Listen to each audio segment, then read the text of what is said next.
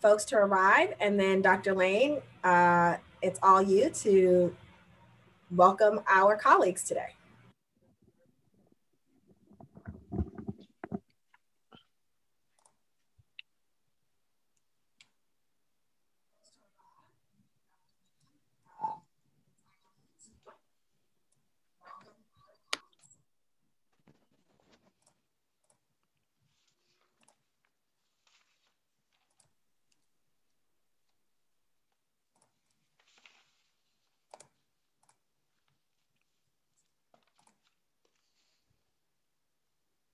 All right, Leah, you want me to go ahead and get started?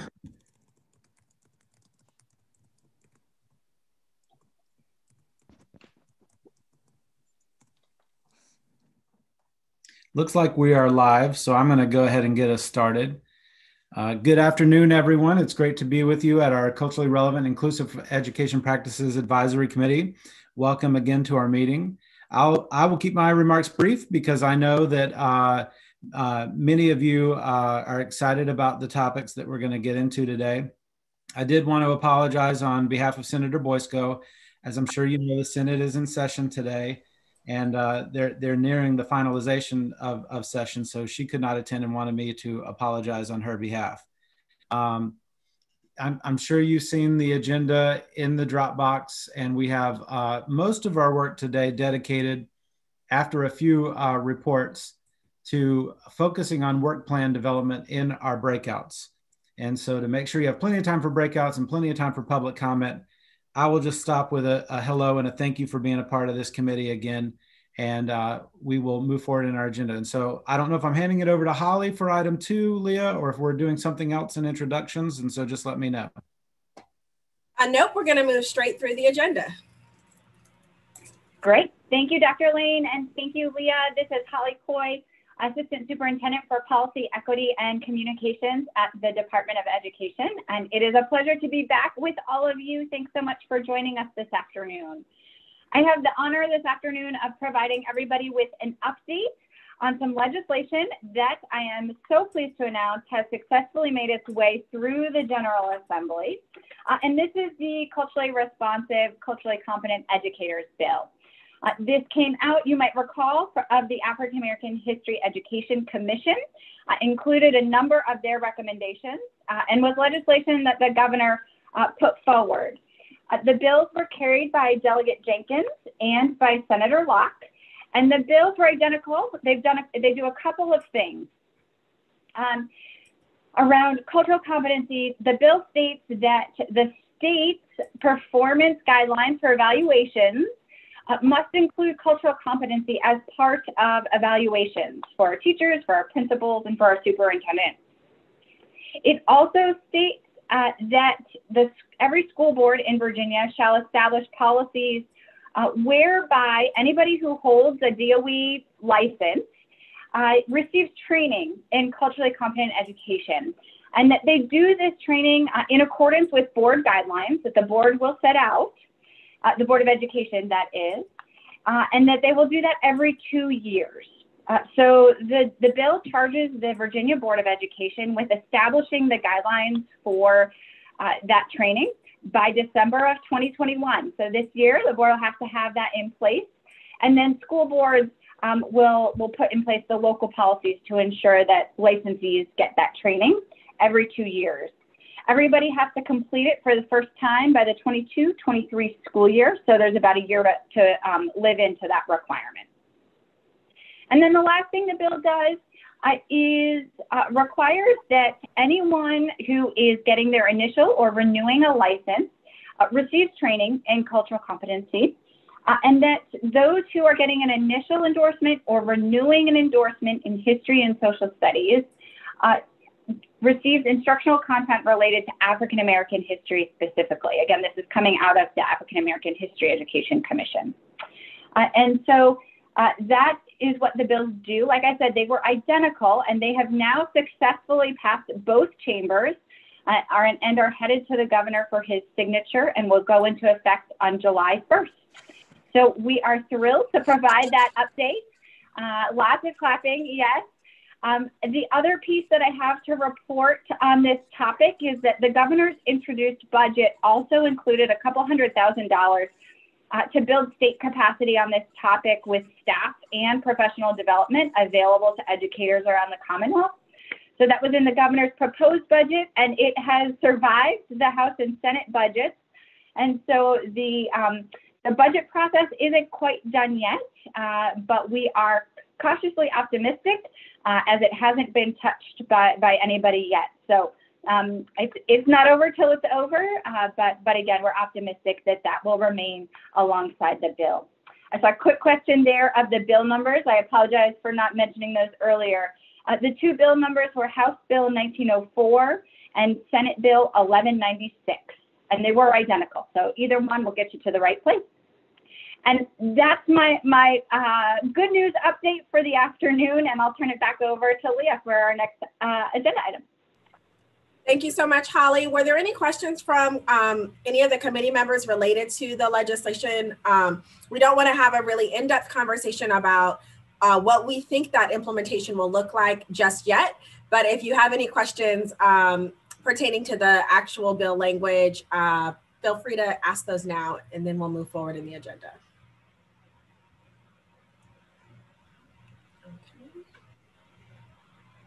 Great. I don't see any hands up or mics turned on, so we'll go ahead and move forward. I think the next thing on our agenda is for me to turn the meeting over to my esteemed co-driver of this ship. Oh, wait, we're not drivers. What are we?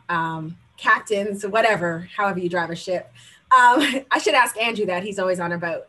But to my esteemed colleagues in our instruction and Department Office of Learning, Christania Brown and Christine Harris. Before I do that, though, I do just, while we're all together, want to acknowledge and say Happy Black History Month to everyone here today. We've got about a week left of Black History Month. I have on my Black History Month sweatshirt. I saved it all week just to wear it for this meeting.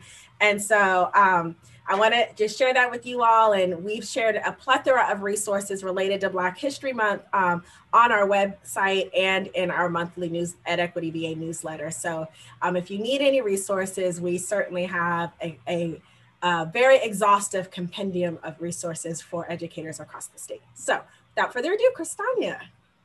Good afternoon, everyone. Thank you so much. And again, happy Black History Month to you all. I have my Harriet Tubman behind me. I don't have a t-shirt, but what I'd like to do this afternoon is to go through very briefly for you the review and revision process, and to give you just a little taste of what we will be going through. I do want to preface it by saying that the African American History Education Commission, in their recommendations, recommended that we expand the process. So I wanted to share that information with you. Also, in the Dropbox, this presentation does appear. So the links that you will see in the presentation during this brief time, you will be able to click on a little bit later. So Christine, I'm going to share my screen, and I believe you will have the very beginning of our presentation.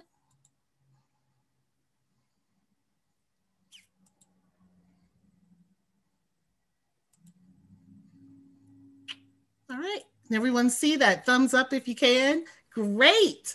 All right, so the review and revision of the History and Social Science Standards of Learning. So Christine, take it away. All right, we thought we would set the stage of just the foundation so everyone was on the same page. The Standards of Learning, as many of you probably are aware, establish the minimum expectations of what students need to know and be able to do at the end of each course. We do have them for multiple courses. In addition to history, we have them in English, math, science, world languages, fine arts. You'll find them in computer science, in many of our health and PE, our driver's education, and they set, again, the minimum expectations for what students have to know and be able to do. Let's see. The standards of learning do belong to our Board of Education. In the Code of Virginia, it outlines that these educational objectives, which are known as the standards, are designed to ensure that the skills are the foundations for students to be successful in school, and not just in school, to prepare them for life and beyond. And they do support the profile of the Virginia graduate.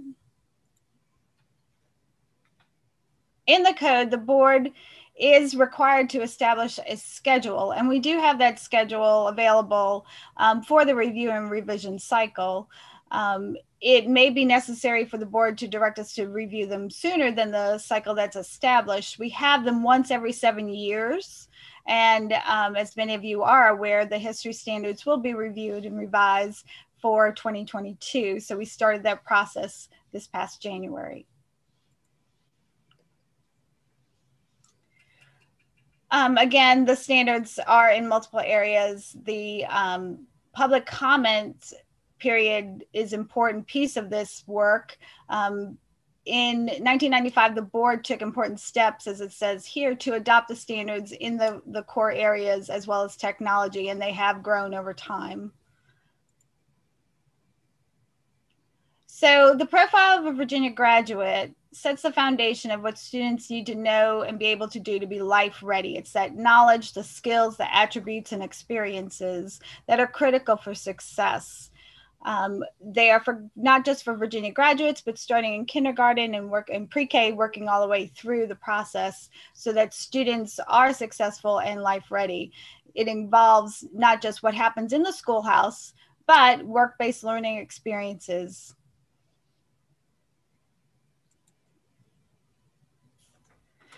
And then, as many of you are aware and have worked with our Virginia 5 Cs, our 5 Cs are intertwined with our standards of learning. Our standards have included over the past 5 years, the 5 Cs are embedded in there. They are an integral part of what students have to know and be able to do with critical thinking, collaboration, communication, creative thinking, and citizenship. They apply the knowledge, they are the workplace readiness skills, and they align to knowledge and career opportunities. I believe Leah shared at our last meeting, we now have equity 5 Cs, and those two are embedded in our work. We do have 8 superintendent regions. It's a way that we are able to divide our Commonwealth so that there is support for what the schools need, how regions can collaborate and work together to make everything happen by working as teams, to have professional development, to create resources, to look historically at events and periods of time in their communities and share those resources with museums and other organizations. So we do have 8 superintendent regions, which you may hear referenced throughout this. So that you have context, when we are talking about this work, everyone brings their own perspective, but there are 1,853 public schools in Virginia, which are 132 school divisions, which are all unique and important. And at the end of the day, the work that you're doing is so critical and important to support the 1.2 million students in our Commonwealth. And so while you bring your perspective from your community, it really is feeding into a larger picture. And we value your work and how it's going to contribute to the work of the larger group. Thank you, Christine. So the overview of the process that we will be using this time for the review and revision of the history and social science standards. I want to start with first, what is the role of the Virginia Department of Education? Our role basically is to implement the process, gather input, and make recommendations to the board. So as you see on the timeline, when you have an opportunity to look at it in more depth, you'll see that we'll be gathering public comments from not only the general public, but we will have specific groups that will come together and provide input so that we can propose to the board the best document possible. The review and revision process itself, we have 2 basic goals. first of all, knowing that history and social science is vital. And as we remember from our last meeting, right in the middle, I believe it was towards the end of my presentation before we went into Leah's presentation, we had history happening right then and there. But it is vital in order for us to promote civic-minded and a democratic society. Another goal of our process, our review and revision process, is that we want to make sure that our standards reflect what students need to know, understand, and be able to do as a part of our national heritage, and also becoming informed participants in shaping our nation's future. So those are our big goals. And as we meet with each individual committee, they will have a mission and a goal for themselves. Like I said before, we have a timeline, and that timeline is linked in this presentation. It goes into more depth. It does include the ending of the African American History Education Commission and moves into a timeline for not only the review, but also incorporating the work of this advisory committee. This time around, we did establish a webpage on the VDOE website that is specifically set up for the review and revision. That's where you can go right now. Currently, you can click on a link that will take you directly to the timeline. You can also click on different links to submit public comment. That's something different that we decided to do this time around to make it easier for the general public to become a part of the process. In general, these are the major highlights of the timeline that we will be moving through. As you can see, the very first thing that we started with was with the board, because again, the standards belong to the Board of Ed, and they did receive our timeline on the 28th of January. We are right now in the middle of our public comment period. Between now and the summer, we will be getting ready for our educators committees. They will meet in July, and then we'll move into our external committees. They will meet in August and September. And then hopefully we will be able to take an update to the board about our progress in November, and then moving on between the spring of 2022 until we get to July 2022, preparing the document to take it to the board for first review.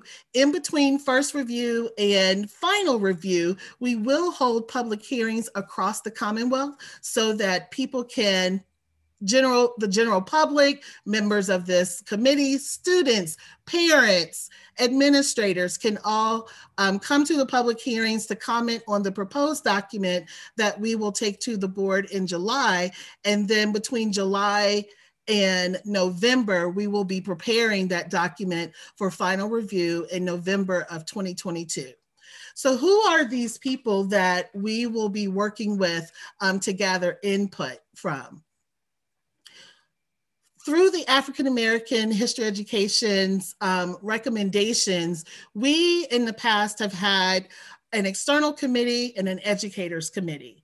And this past review for 2015, we did add one extra layer, and that was a steering committee for basically practitioners. Those people were basically division level curriculum specialists that have an understanding of the standards K-12. This time around, we've added several different layers to our committees. First of all, we will have a steering committee that is made up of just historians, and we will have a steering committee that is made up of just practitioners.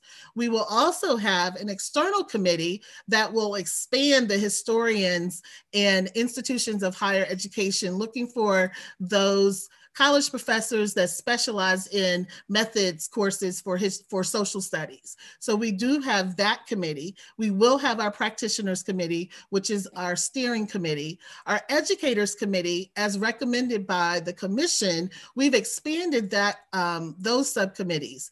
in the past, we've had about 3 members per course that would review the 13 courses that we offer, board approved courses for history and social science. We've upped that to about 5 members per group. And that means that our educators committee went from something around 40, 45 members to about 65 members this time. Also recommended by the commission was to get that student's voice. We found that when we had a listening session prior to the pandemic, we had a panel of students and they gave some very, very unique insight into what they had received for their K-12 experience for history and social science. So we will be convening a group of students together to provide feedback, public comment on the standards. Our last external group will be our museums and organizations. And I won't read to you exactly the description of those committees, but you can see we have several museums that have, and partnerships with museums that have a specialty or an area of focus. So I apologize. I am being reminded that I have another meeting coming up. And then also various organizations that have a specific area of focus. As far as this advisory committee is concerned, your recommendations will be seen by all of the committees that are listed on this slide. Everyone will be informed of the recommendations that's being made as far as standards are concerned. But there are a few points that I would like for you to ponder as we move through our work. There are many different challenges when we're talking about reviewing and revising the history and social science standards. I say all the time, we are the discipline that includes everybody on the planet. Every culture, every country, you name it, we have it there. But we are still dealing with students that are between the ages of 5, sometimes 3 to 5 to 18 to 21 years old. So it's very important to note that we do have a lot of people that are contributing to this document. And even though we've had the standards document and the curriculum framework as 2 separate documents, this time we will have one document, and we do have a lot of experts involved in ensuring that we come up with the best document possible that's historically accurate and equitable. We also would like for you to note that these courses are survey courses. Everything we would like to teach, but they are survey courses, and it is to light that spark for further exploration past graduation. And then also, especially for our members of our standard subcommittee, whenever we're considering adding content, we also need to consider what is it that we need to either blend together or remove. So keeping those points in mind. The history and social science standards have been the basis for social studies instruction for well over 25 years.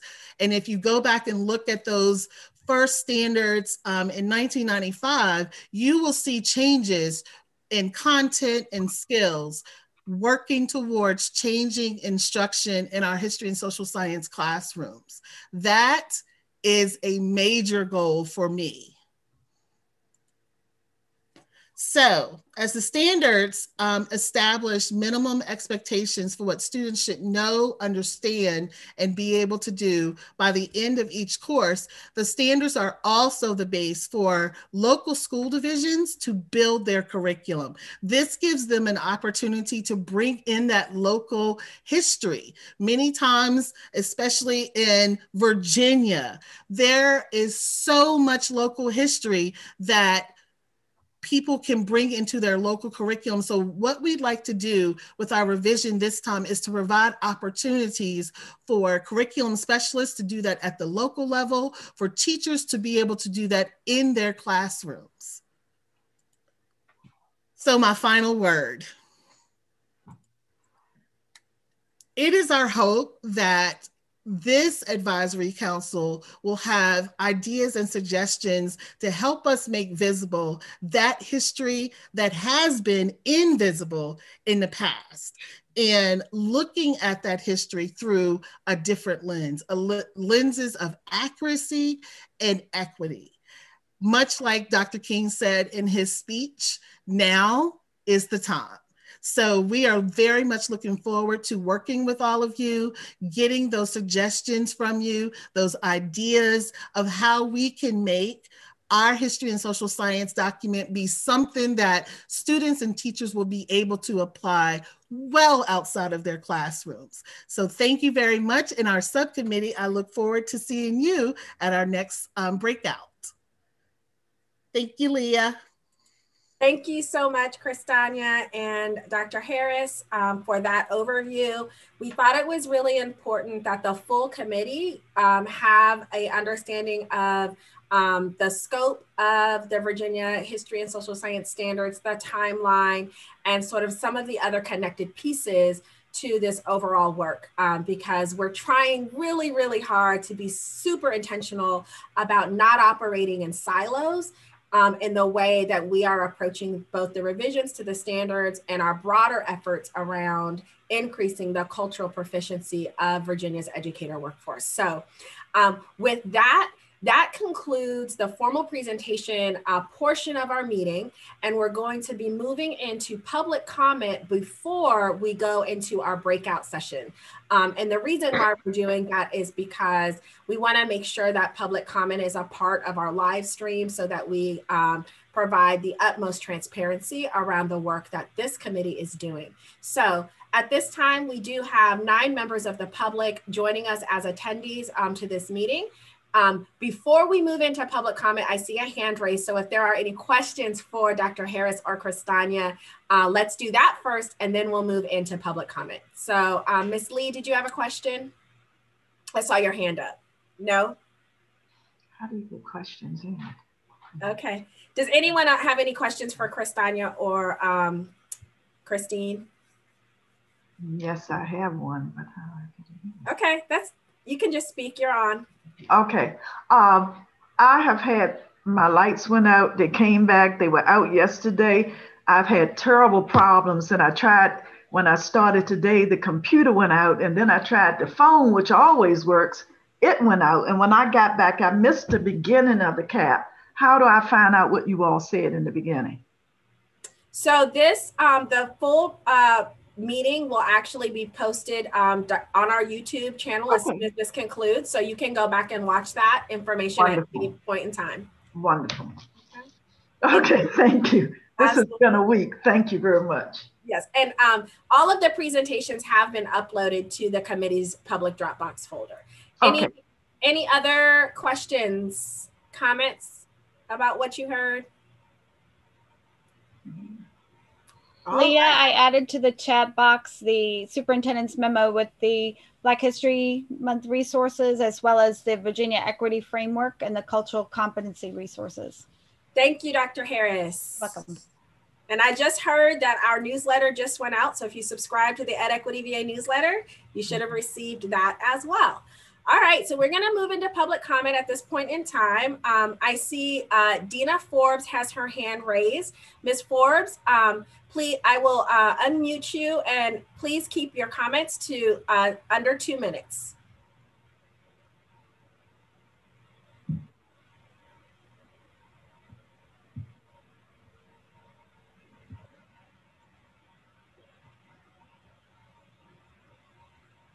Awesome. Thank you so much, Ms. Leah. My name is Deanna Forbes. I am a social studies teacher at Freedom High School in Prince William County. And this is my first time kind of, tuning in to this meeting. And I did have a question. A couple minutes ago, Ms. Christania was going through a slide that talked about teachers being kind of recommended. Is it to this particular committee, or is it for direct work with help with the standards? So for public comment, we try not to do specific questions because we don't want to be in a position, but if you would share your email address, Christina would be happy to follow up with you. And Janae, if you wouldn't mind just posting, popping into the chat the link for the committee webpage, and there you can find more information about how committee members were selected for this particular body and what the opportunities are to participate going forward. Okay. Awesome. Thank you. Awesome. Any other public comment? If you would just raise your hand if you are in the attendee list. Ms. Smith, I am going to allow you to open your mic at this point in time. Hi, I've already typed it in the chat box, but I was just curious, just for myself, if there is presently already a curriculum for high school students, a history class, a history elective, and Latin American studies.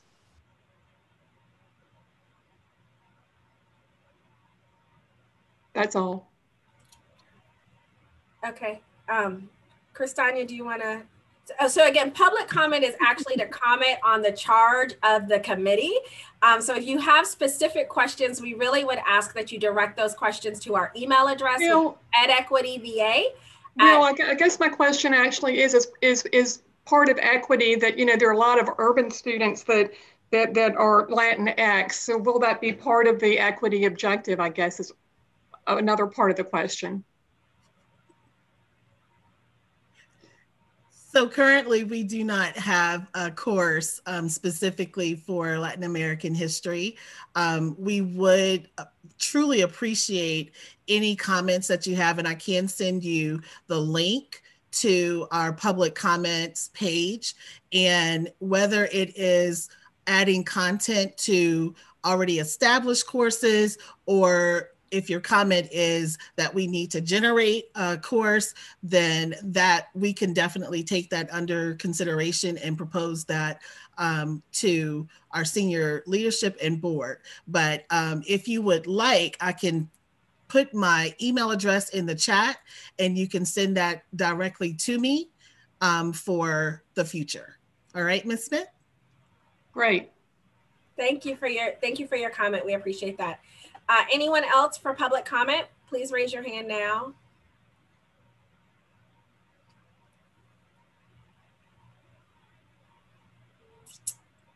Okay. All right, we have one other. Ms. Wilson?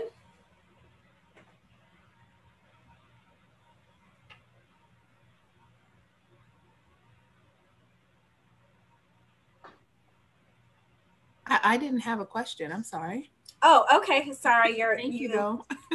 Okay, no problem. Your hand was raised. Anyone else in the attendees who would like to make a public comment?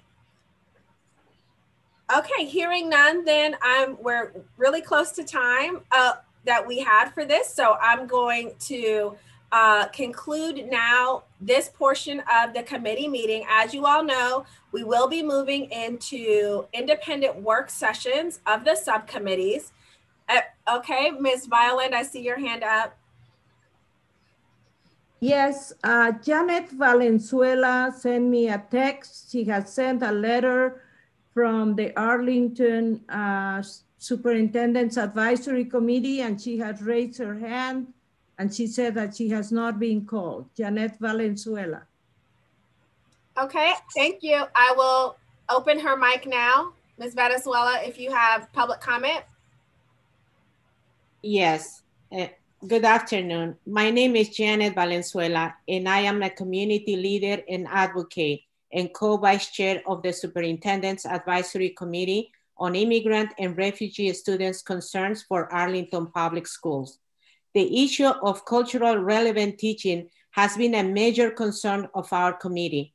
Arlington is a diverse county with the students from around the world. Our experience has taught us that not only do our children succeed better when their history, culture, and experience are respected and incorporated into the classroom, but all students benefit from an understanding of the mosaic that is Virginia today. Therefore, our committee request that you make clear in your final recommendation that the stories of all students should be reflected in K-12 educational practices to include all immigrants, in addition to African Americans, indigenous peoples, and whites.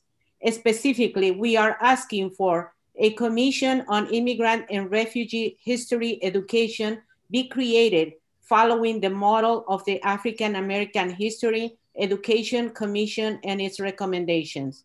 Content resource be made available to educators and to be expanded to ensure they can successfully implement culturally competent teaching. There to also be a review of the standards of learning in other subject areas as well as history and social science. Our experience in Arlington is that in addition to culturally responsive instruction, education, art, music, theater, and other elective classes also help support students to own their stories. Please refer to the letter we sent with more details. Thank you for your time.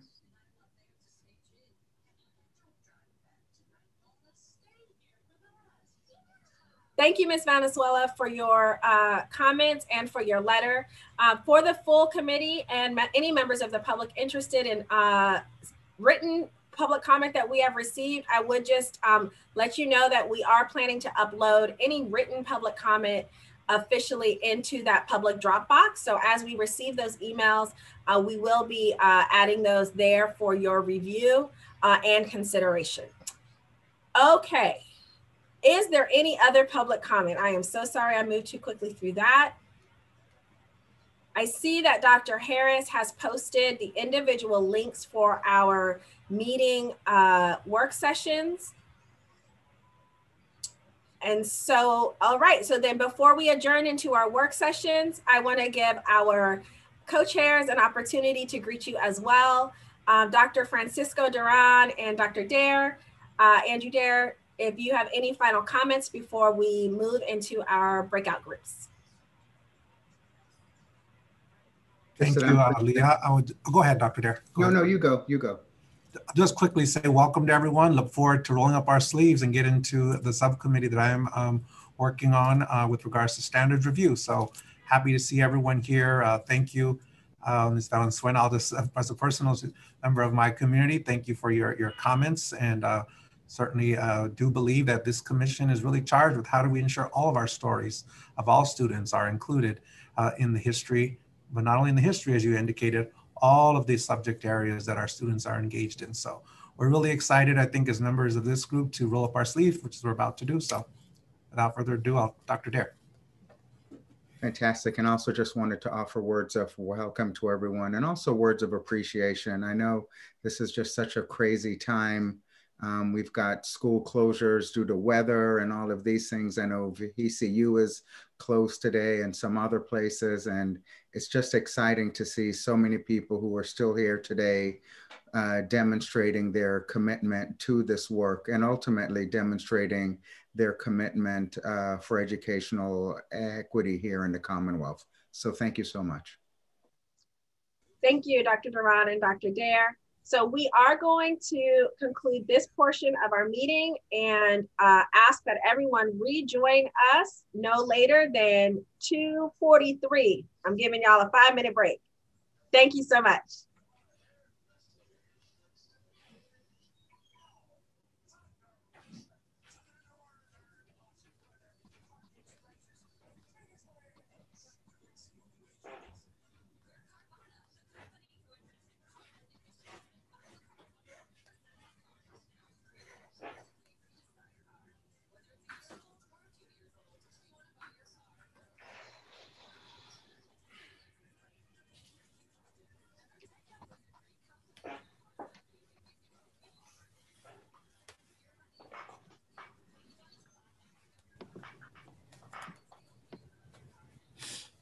I'm hungry.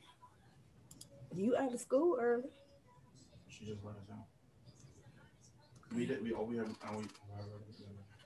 All we had to do was quizzes. How did you do on it? Oh, it was 70 something. Leah, are you still there?